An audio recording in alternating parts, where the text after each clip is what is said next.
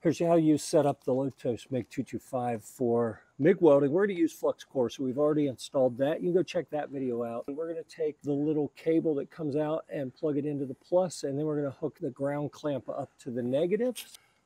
It's got a little notch in the socket that you put it in and twist to hold it in place. And now the ground clamp has a similar protrusion sticking out there. So you're going to line that up at the top of the hole where that little protrusion is, and then rotate it into place to lock it. With our flux core wire and everything set up like this, we're ready to make our initial adjustments and start flux core MIG welding.